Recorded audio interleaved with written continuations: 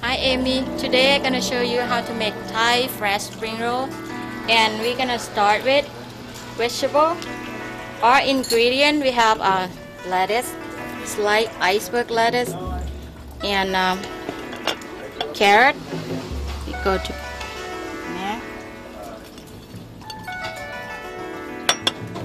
cilantro, just a little bit.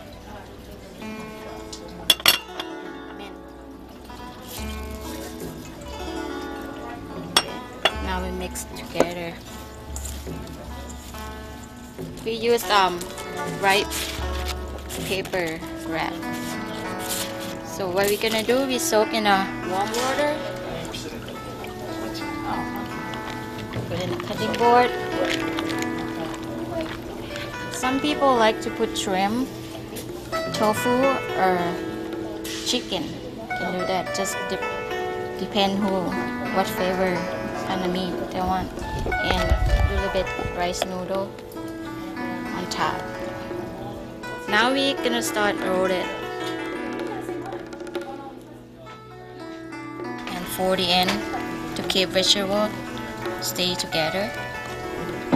Do the same thing on this side, and it look like this. And how we serving, we're gonna cut in a small piece just for bite size. And the sauce, we have our own recipe, the Lotus. Normally we use hoisin sauce, just pour a little bit in a bowl. And we have a secret recipe, sweet and sour sauce. Mix this together. Peanut go right in the sauce, and just a little bit fried garlic on top. Make a little bit more flavor.